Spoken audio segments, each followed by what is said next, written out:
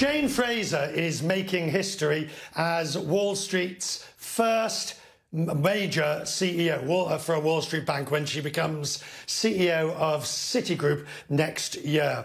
Now, Fraser will succeed Michael Corbett when she takes over. It'll be in February.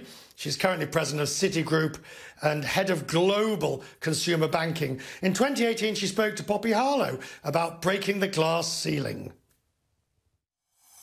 Do you think, because you have been called the #1 woman to watch for consecutive years by American Banker, it has a lot of people wondering, murmuring, whether you may be the first woman to be CEO of a major American bank? I think the piece that's most exciting out there is the fact that we've got a different generation running banks who I think are much more in tune with what's going on.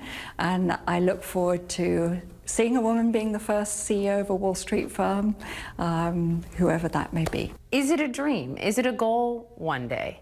Either CEO of Citi or CEO of one of the other big banks to break that proverbial glass ceiling, but also because you know you could do it. I do feel I'm running a business and running a bank today. I have the privilege of running the National Bank of Mexico with my colleagues down in Mexico, and a very large organization. And sometimes it is much more fun to be able to run a division of a business because it's not the same limelight as it is when you're running a public organization. I never had the ambition to be the CEO of Citi or of any other organization. Things can change over time, but at the moment, I've still got a lot to learn. Poppy Harlow is with me. Poppy, what was she like? She very self-effacing, modest, but you spent some time talking to her. I did. I spent a lot of time. We spent about an hour speaking in that interview. Richard, here's what I'll say. She is 100% herself.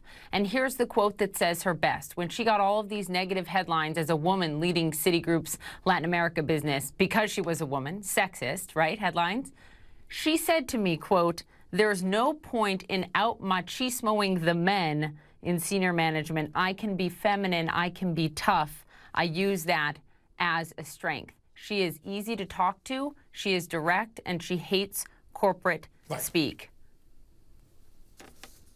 Now, I am just amazed.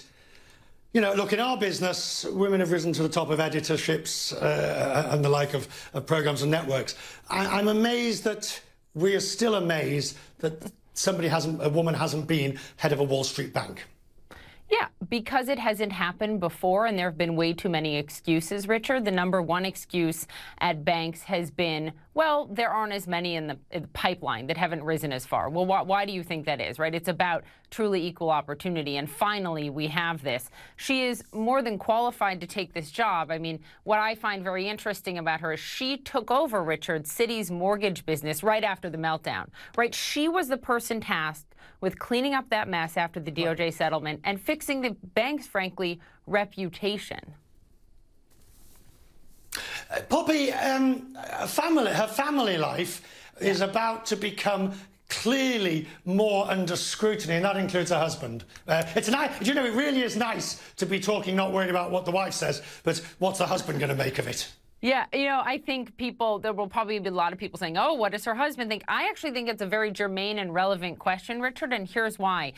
They have 2 kids, 2 grown kids now. She told me in detail about when the kids were younger, they sat down. Her husband was a high-powered banker himself, very successful. They sat down and said, one of us has to pull back, right? Jane was part-time when their kids were little. And he offered later, I will pull back my career so that you can accelerate. And guess what happened as a result? He was discriminated against. She told me how much flack he took from people because men aren't supposed to do that, right? And so it'll be very interesting to see how she leads both being a mother, as a woman, as a very well-qualified executive who has that experience of her own family going through that discrimination. Poppy, always glad to have you. Thank you. You're doing double duty, having done everything else, and coming in to talk to us this evening. It is a pleasure to have you with us. Thank you, Poppy Harlow. Of course. So now.